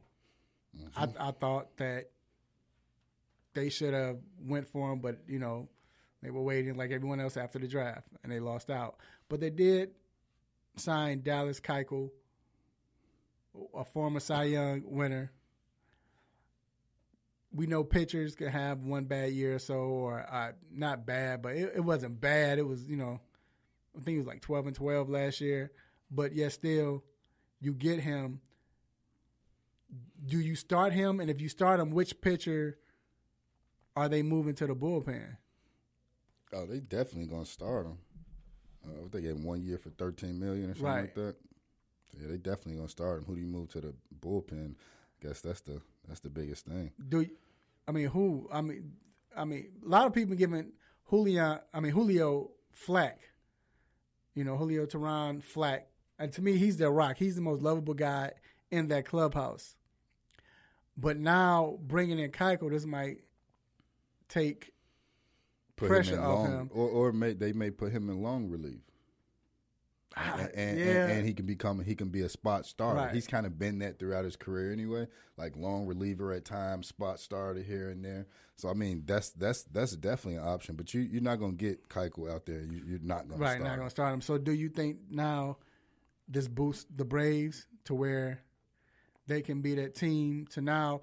Because pitching has been the reason why the Braves should have 6 or 7 more wins, and it's all because of the bullpen. But if you get Keuchel and you get him rolling, do you think this is the start of him getting to that next level? I think it definitely could be. Braves. They got Mike Soroka out there pitching like ridiculously. As long as he can keep it up and they get a couple other people doing what they need to do, then I definitely think it will be. We know that they're going to hit. We know that, they're definitely going to hit. That's not much of the issue. The issue is always going to be pitching. We know what Albies going to do. So we know what Acuna going to do. We know they're going to get out there and ball out like they did last night. Right. So as long as the pitching will be there, I think that they have more than enough opportunity to go ahead and do that. With the Phillies losing McCutchen, which is I think was big. Yeah. Even though Jay Bruce has come in, you know, in the last few days, he's really put it back to the ball. It's a wide open division. You know, right. I mean, that division they really can do it. So if that pitcher can hold up, then they definitely could take advantage of the situation. All right. So now the Cubs, they were the prize winner. Kimbrel. We didn't see this, even though I was hoping this. Of course, I'm a Cubs fan, but I was hoping this. But we see it now. What does this do for them? Man, it's like that year that Jim Edmonds came, right? And like he just started hitting it, and it just took him off. I think it's gonna be great because now it allows you to not worry about Morrow as much, right? Like, is he coming back when he's coming back? It doesn't even matter if he even comes back. If he comes back, he's not going to be the closer anymore, right? But then it takes Strope out of that closer position and puts him back in the setup role in the 8th inning. It takes what's the other guy, Steven Chichik? It takes him from having to be the setup man and puts him back at the 7th. So now, and don't forget, CJ is playing a whole lot better since he went down and came back up. So easily, if your starters can get you to the 6th inning, 7th inning, and we had Cole Hamels out there last night, 8 innings of no hit, no shutout, 8 innings, no walks, 10 strikeouts, and a shutout. You can do that, get into the 6th, 7th inning, and then you got this guy coming in, lights out, shutting him down. That's been their Achilles heel all year, right? Like the bullpen, right? So if they can do that, then it's going to take them to another level. You don't even need Yu Darvish to go 8 anymore, right? Like it's okay for him when he comes in, he's going to go 5 or 6 instead of expecting them to do more. So I think it's really going to open them up to take over this division. Does it put them in a place where now you say, okay, they're the favorites, or you still have to worry about the Dodgers? Well, I wouldn't say they're I say that they're favorites for that division, okay. Right? The NL Central, right? But not, you don't want to say for the whole National League because yeah. And I was gonna say because it really hasn't been pitching that has caused the Cubs to lose, right? Well, like the Braves. This year it kind of has been, but not from. You think it's been bullpen has been bad, but not like. And then Yu Darvish not being able to do this. But that's from the start. But that's what I'm saying. More so the starters. Yeah, like everybody's kind of getting it now. You know, Lester's out there doing his thing. It's kind of coming around. Even Yu Darvish in the games he's not winning. He's only giving up 3 runs. But the biggest thing with him, he's only going 5 1/3. 5 2/3. So now your bullpen is taxed. But again, this helps in that situation. Right. And I think another thing with them is the cargo, that pickup per cargo. I think that's real big. I think it's bigger than what people are paying attention to. So you don't need him to go out there and be that cargo that he was, batting 300, a silver slugger. You just need him to come in and bat 250, get a double every once in a while, get a home run when he can, play some pretty good defense, and he's been pretty much doing that.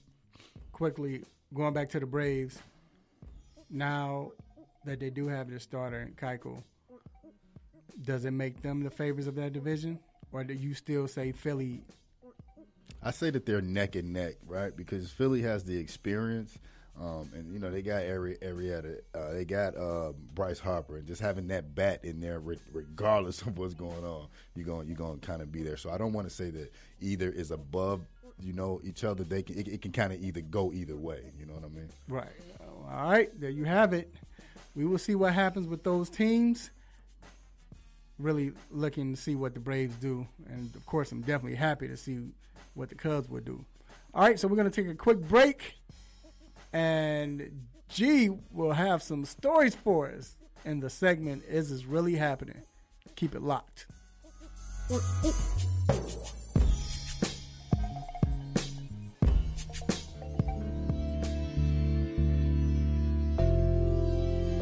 Hey y'all, it's Channel 2's Taisha Fernandez, and you need to listen to the 3-Point Conversion. 3-Point Conversion. 3-Point Conversion. 3-Point Conversion. 3-Point Conversion. 3-Point Conversion. Hey folks, Handsome Josh is here to reveal some big news to all the AM 1100 listeners. I have an app. That's right, you can now check out all your favorite programs right here on The Real with the Real 1100 app. Whether it's sports, entertainment, or lifestyle, the Real 1100 definitely has you covered. So why don't you just tell me how much it's going to cost me? And here's the best part. It's available in your Google Play or Apple App Store, and it's free to download. Actually, you can count me in on this one. So download the Real 1100 app today and stay in tune with The Real.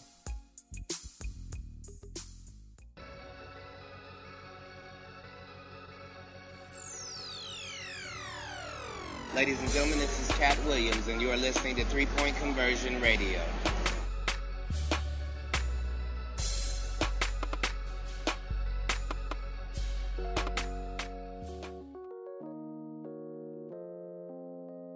All right, we are back inside the 3 Point Conversion Sports Lounge. It is time for Is This Really Happening? And we're going to send it over to G. All right. So got a couple of stories for you to ask the question, is this really happening? So the first story comes from Bridgeport, Connecticut. This might not be for the, I'm sorry. This comes from is there Bridgeport, Illinois? Mm-hmm. Okay. So this is Bridgeport, Illinois.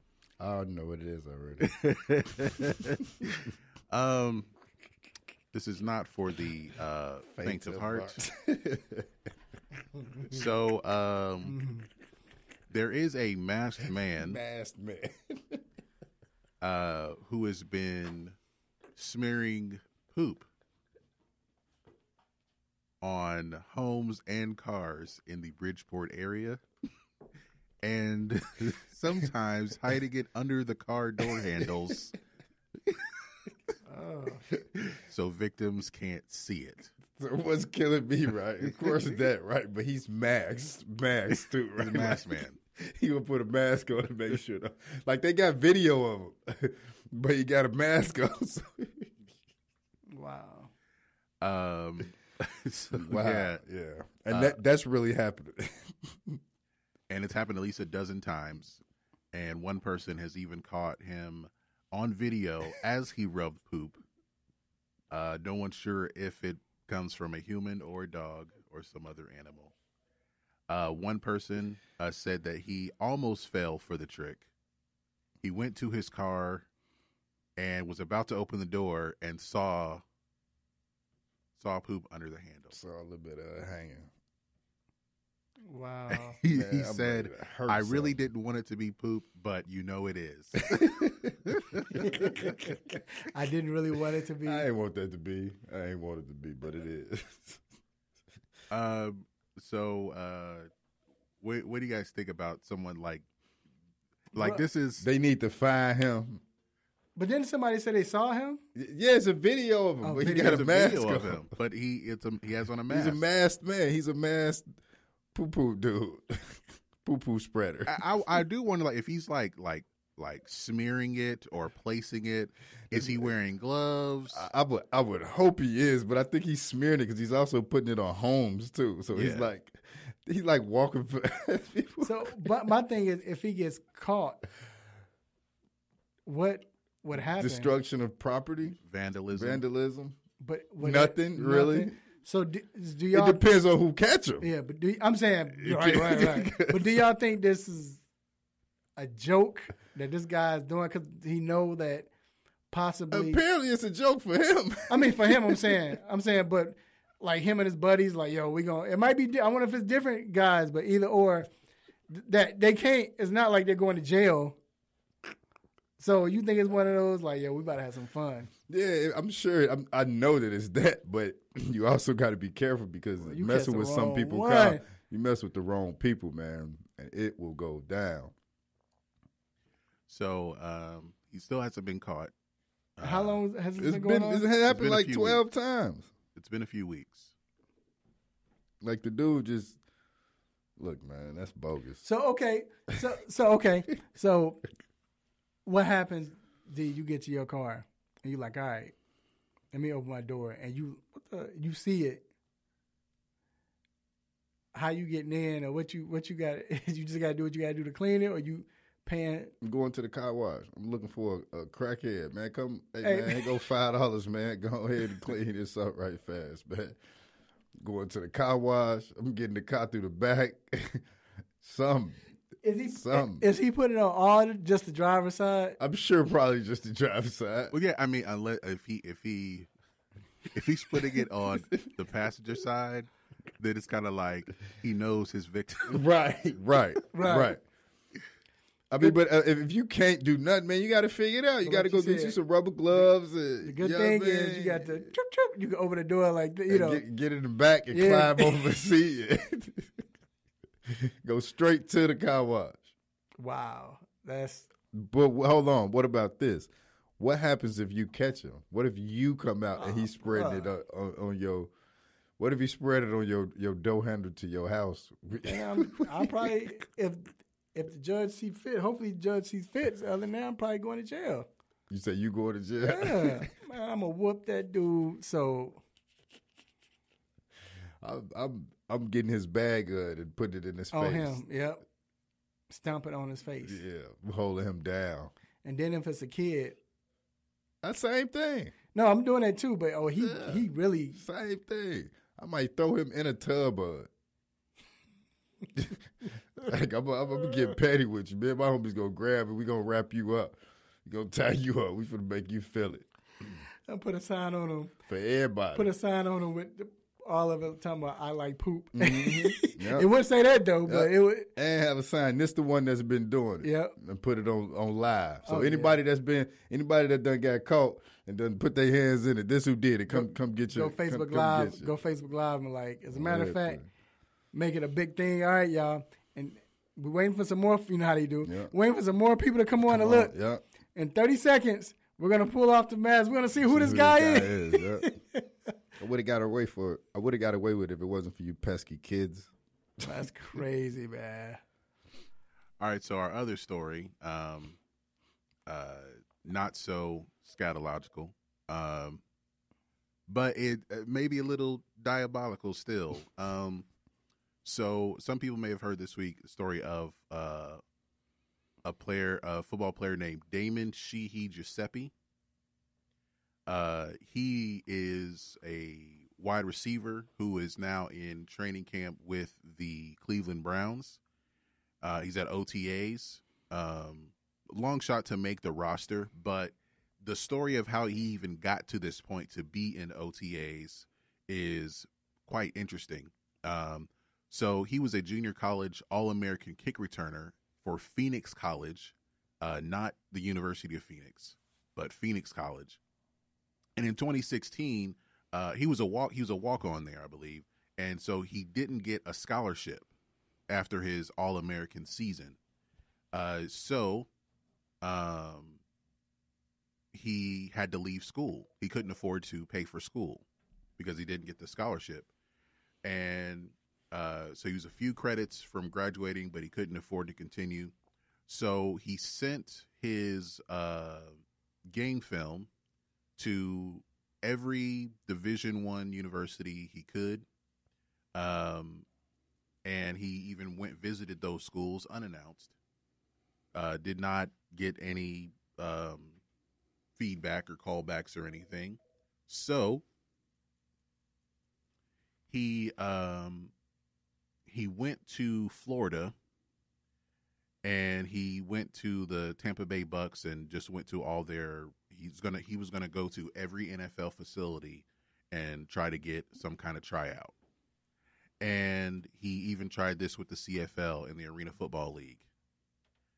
And so he met someone at a flag football game, and they gave him the address to someone else in Florida, and it was an invite-only tryout.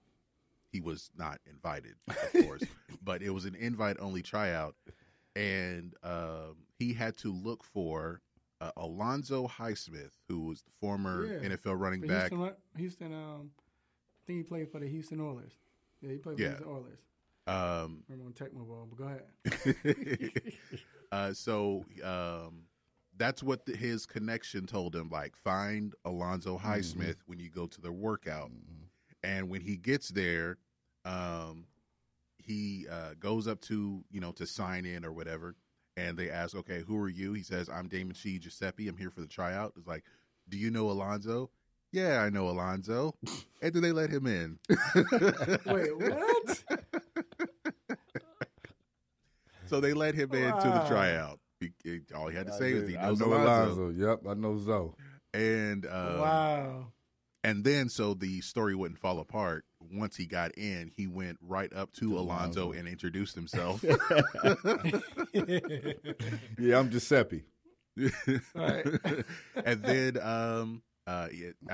he caught punts, he caught passes, and then he ran a 4.38 40. Woo. Wow. I hope he make it. Which would have been the 6th fastest time at the combine this year.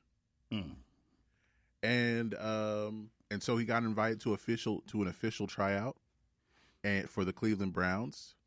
And it's in Cleveland. He's in Florida. He can't get to he ain't got no Cleveland. So he slept outside. He slept at a 24-hour fitness center and then outside of a training facility. So the story I found, it compared it to, if you've seen Major League, remember Willie Mays Hayes, who was not invited to spring training, but he showed up anyway. So it's that kind of story. So I hope he makes So right now he's at OTAs for the Browns right now. Because OTAs, when you in OTAs, they provide. Yeah, he got to get that though. Well, yeah, he was with Alonzo. He's in Florida, right? And they told him to come to. But Cleveland. he got. They just told him. Yeah, it was like a regional combine. Figure it out. Yeah. So is he there? Yeah, he's in Cleveland now. He got to Cleveland. Probably got on the mega bus. That's what's up. We got to reach out to this kid. I hope he make it. We need to reach out to this kid. I know, and I'm gonna have to hit up my guy from the Cleveland Browns. Good to know people. I'm gonna see if we can get him on the show. That's interesting, man. Or maybe when we go up there, try to. Hopefully he's there. He gonna be there. Let's speak it into existence. Yeah, we like that stuff like that, man. We root for people like that. He gonna make the team. Man, and then like I said, they're taking care of him while he's in OTAs. I think they have to, right? Mm-hmm. That's what's up, man. Yeah. Hey. 4-3. Give him a chance. Let him run a few kickbacks, man. Yeah, that's what's up, man. That's.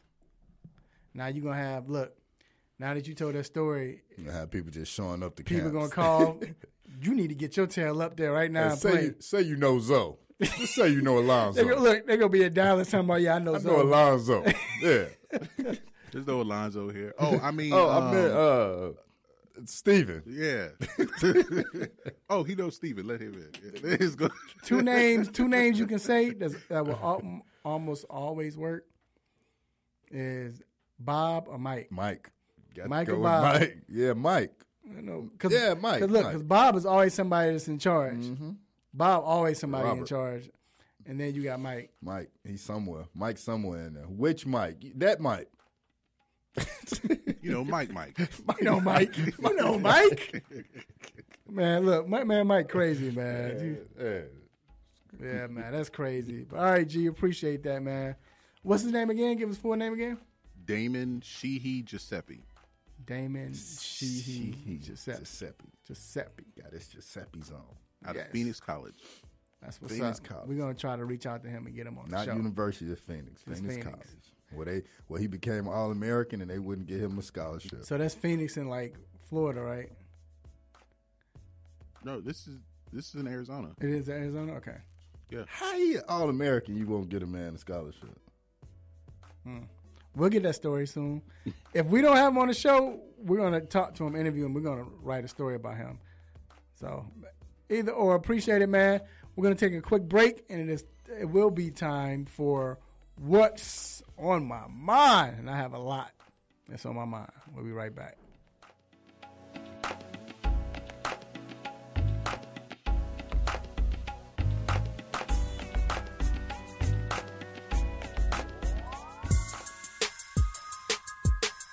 I'm Larry Gajobi from the Cleveland Browns. I'm rocking with the 3-Point Conversion Radio.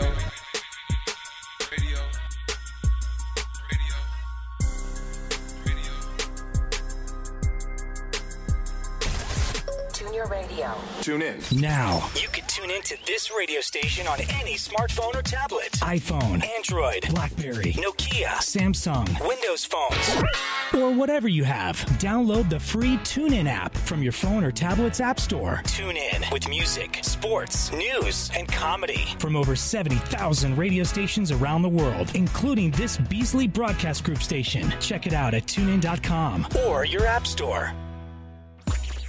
What's good, family?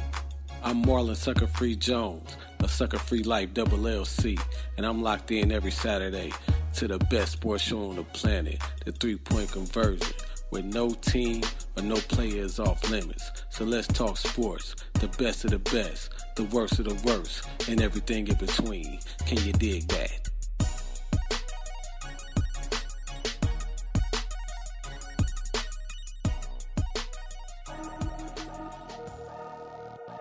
It's time to get in the mind of Mr. Controversy and the Intellectual with What's on My Mind.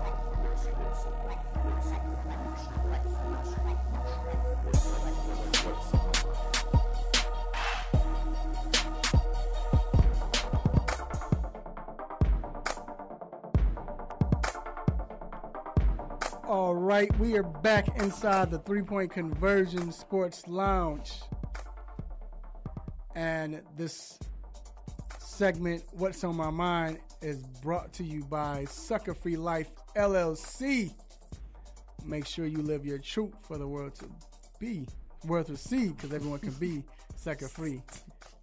Purchase your apparel today on Facebook.com/Sucker Free Life LLC, and that's CUCK, like SUCK, not sucker. SUCKA. Sucker. That's how you spell it. SUCK. Hey, sucker. Not sucker. All right. So the segment, What's on My Mind, is the segment where we get to go in and talk and speak about what's on our mind, what we've been thinking about, whether it's bothering us, something we like, we don't like, we can't understand. It's just that, it's a way to vent. Well, not vent, but that's, we like just get it off our chest. You know what I'm saying? I'll say that. But what's on my mind? Looking at these finals, even in the playoffs, you look at the NBA league right now. The NBA league, it has been built on the Euro type ball, but differently. Now you don't have that big man. More so, it's small ball. A lot of teams go small. Now you have a 6'9" playing the center. 6'9" guy, 6'8" guy playing the center position. Then like 4 guards. Well, in the playoffs, it seemed like size has been the difference in the playoffs. Look at the East, Milwaukee. Their size, them long jokers, all of them long, but they were able to beat Celtics. I'm not even going to count Detroit, but they were able to beat the Celtics. But then you got Toronto and Philly, who had size as well. And Philly challenged Toronto in the 7-game series. And now you have the Toronto Raptors. They have all the size over the Golden State Warriors. I'm wondering if, you know how the league, NBA, NFL's copycat league, will this change now that you've seen that a team, of course you have to have a Kawhi, but a team with size, not just size, but size that can, people that have height or size to them that can move as well. Like I stated, we've been accustomed to seeing small ball, but now you have a team that use size, and they haven't only looked good against the Warriors, but they've dominated the Warriors so far. I just wonder what's going to happen. I really do. I want to see if we're going to see the trend continue, and if it does, it'll be good, because I definitely want to see guys in the NBA who have size. And now you got big men in the league that don't get picked up or don't get time just because they're big. There's no use for them. Everybody's going small. He's too slow. Or so shout out to the Raptors. And like I said, I'm just interested in seeing what's going to happen. And that's what's on my mind. Yeah, I definitely understand that. That will be a big thing to pay attention to, whether or not it would go back to a big man's game and the big man being there. Because, again, rebounding is – although, with that being said, last night I think Golden State did better rebounding than Toronto, even though they had the bigger team out there. But it was more so the loose balls and stuff. Yeah, the long shot, long rebounds and stuff like that. Yeah, so what's on my mind today is the whole issue with Mark Stevens and Kyle Lowry.